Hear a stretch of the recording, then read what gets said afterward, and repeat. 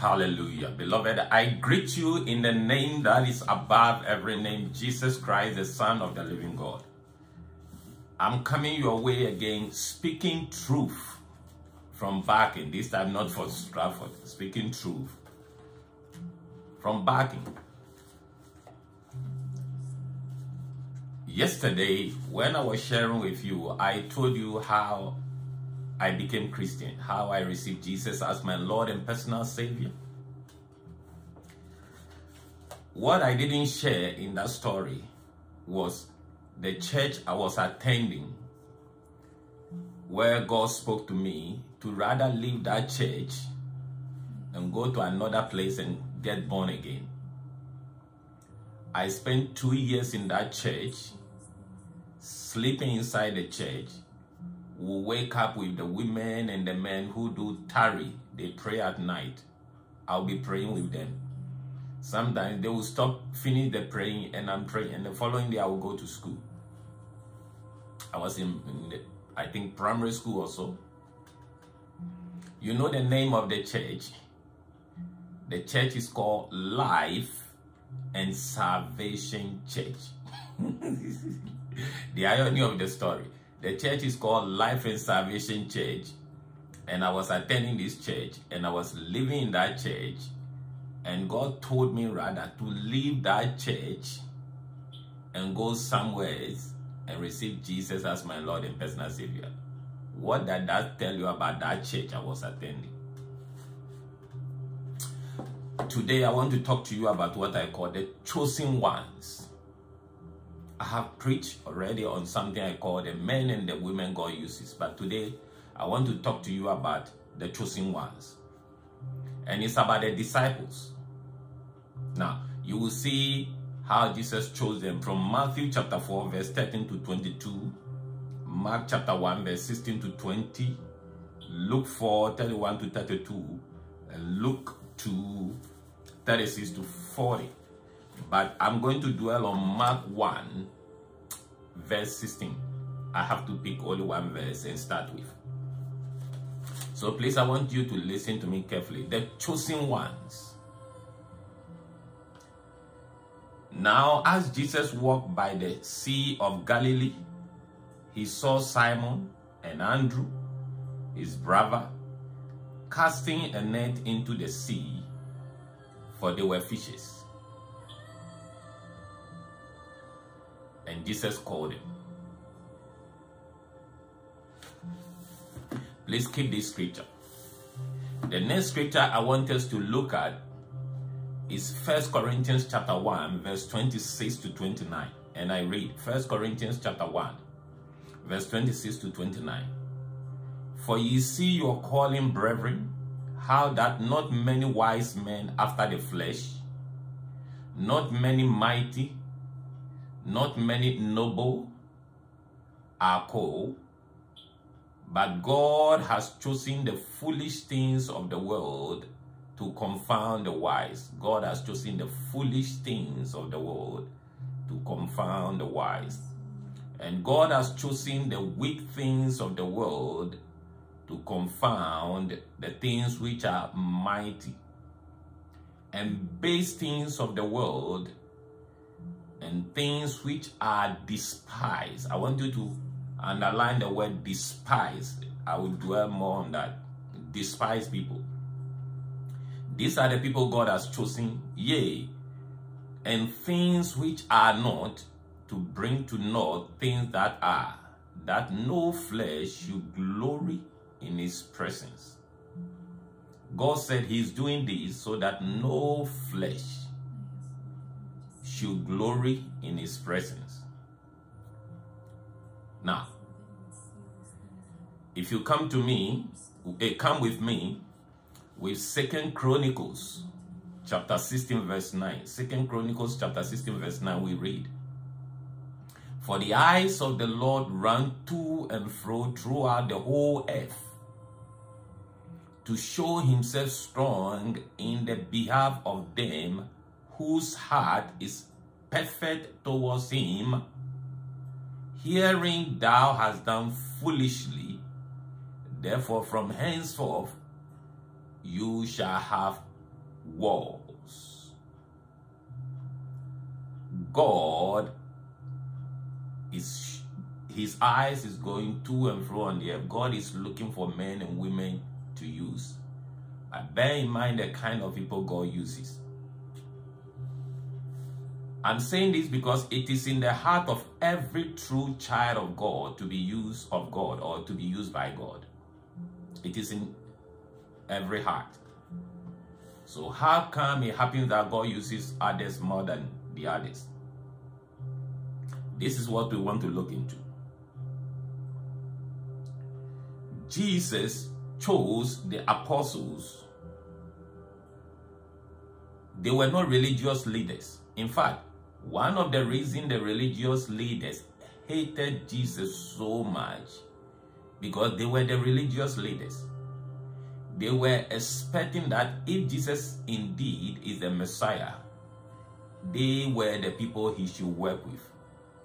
They were the top guys. They were the religious folks. They were the ones. But Jesus bypassed them and chose these people. Every one of the 12 disciples was a secular man working secular man. They may be Jewish people, but they were doing their own business. These were the people Jesus went and picked to work with. It was not the religious. And this infuriated the religious leaders. Aside this, even John the Baptist, who was born into the Levitical family, the son of Zacharias, they would expect that this prophet would join them and make them feel good. John the Baptist also disassociated himself from them, wasn't doing anything with them, detached himself from them. So the two key people that after 400 years, God wasn't speaking to them. Heaven's Broadcasting Corporation wasn't speaking to them. When God decided to communicate with them again, the two key people he has chosen were not doing anything with them. They hated it. The more they see Jesus do great things using the disciples and his fame was growing, the more bitter they became, and they started planning and plotting to kill him. You know, when we can easily become religious without knowing, and one of the most common mistakes religious people make is to put faith in themselves. I will give you an example. Slightly before the lockdown, before the coronavirus, a very good friend, we all grew up in the same church fellowship and everything. He lives in another country and he was talking to me. He has seen some of my videos on the social media. There were other Christian brothers, mature Christian brothers, who have seen it also and called me. And they congratulated me for what God is using me in the UK for. Some of them were encouraging me, praying for me. This is where you see the heart of people, some mature people. Some even were praying that they will have the privilege of standing with me. But not everybody was happy for me. This good brother of mine, I expect something positive might come from him, shocked me. He told me I'm making too much noise on the social media, but when they were we, where was I? When they were preaching and all those kind of. In fact, he vexed me. I even referred to him certain things in the past about a calling. And I said, wait a minute. I was born again before you. Even when I was picking you from a church you were before to where you came before you left, you told me you will not come. You don't remember that. The race is not for the swift. The battle is not for the strong, but time and chance. I love God. I live in the UK. We see the need of change in this country. We are not waiting on anybody. We have given ourselves for God to use us. And you will expect that many Christian brothers and sisters will be happy.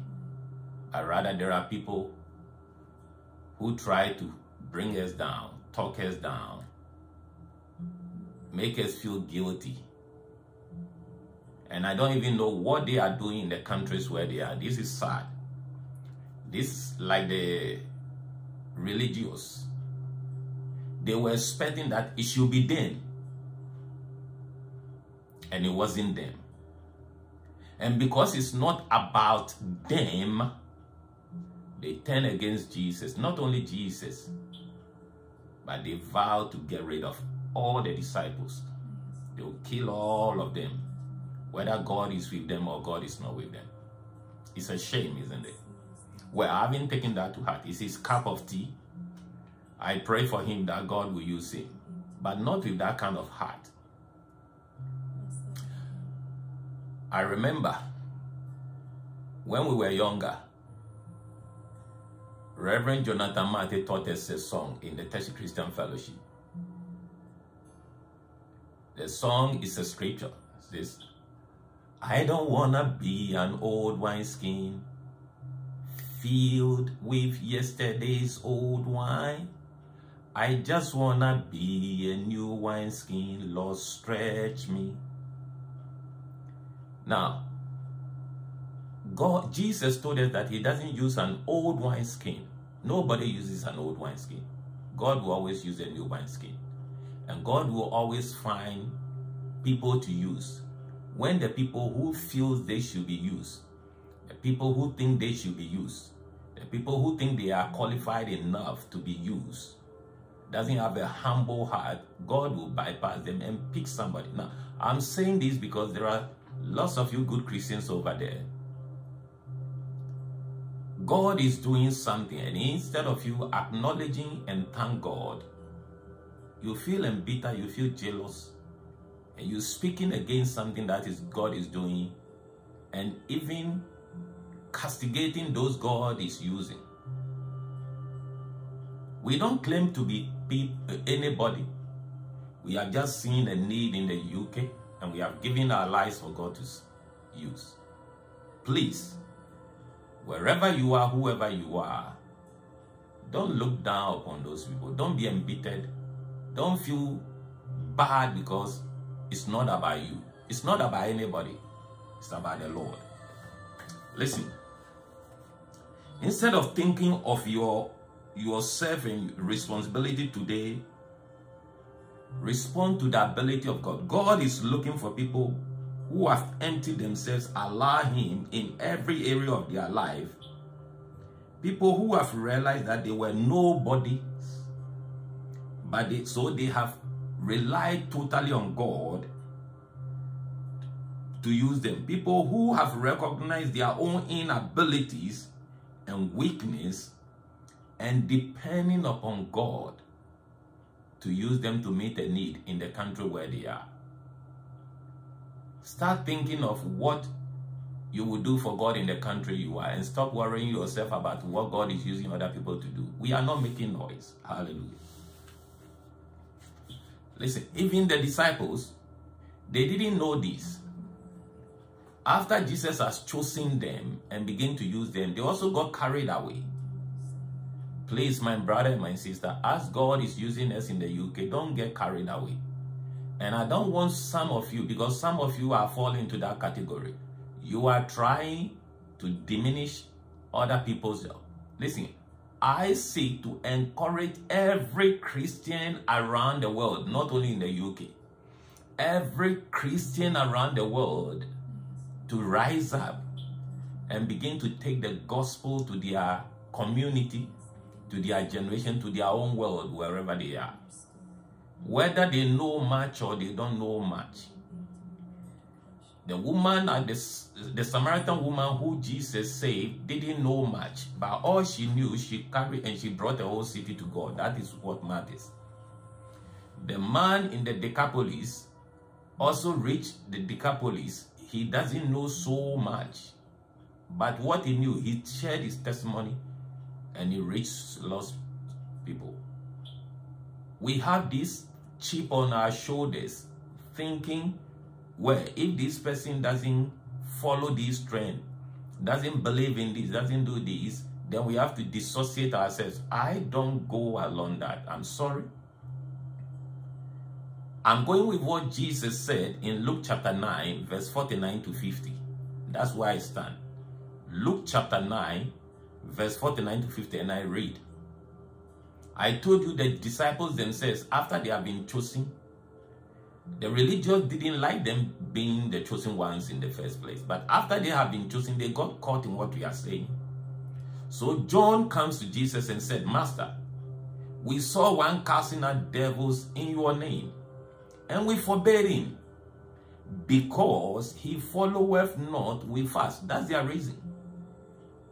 We forbade him casting devils, setting people free. Said we stop him from setting people free from demonic oppression, devilish powers, because he doesn't follow us. He doesn't agree with us. We don't see him as part of us. So we want to spoil his ministry. Ministry spoilers. Go ahead. And Jesus said unto him, forbid him not, for he that is not against us is for us. He that is not against us is for us. Why do you go about spoiling people's ministry? Jesus said, if the person is for us, the person is preaching the gospel, reaching the laws, don't forbid him. It's for us. You know, immaturity causes that. Immaturity and insecurity. Joshua did the same thing in the days of Moses. When God decided to pour his spirit upon other people to help the work of God with Moses, Joshua got jealous. And he went to Moses. He said, there are people who are prophesying. You should be the only prophet. You should be the Ogaman, the number one man. But there are some people who are also prophesying. So let's go and stop them. Moses said, it is the desire of the Lord that all the lost people should be prophets, should be prophesying. It is the desire of God that every Christian should be used, should be a witness and evangelize. And that's where I stand. That's why I encourage everybody wherever you are. Stand for God wherever you are. Please stop going around trying to destroy other brothers and sisters. May the Lord be with you. May you hear this simple word. The religious didn't like it, and they plotted to get rid of Jesus and all the disciples. They did. They killed some of them, and they are guilty of bloodshed. Don't be. Promote people who propagate the gospel. Encourage more people to do the work of the Lord. And this is what I seek to do. If you have listened to me carefully, I'm encouraging every Christian wherever you are to rise up and do the right thing. We have lingered in the church too much, only dwelling on the benefits of the Lord. It is not about the benefit of the Lord. The disciples were not talking about the benefits of the Lord. They grew past that, and they entered into areas where they risk their life for somebody to be saved. They hazarded their lives for other people to be saved. You are too comfortable.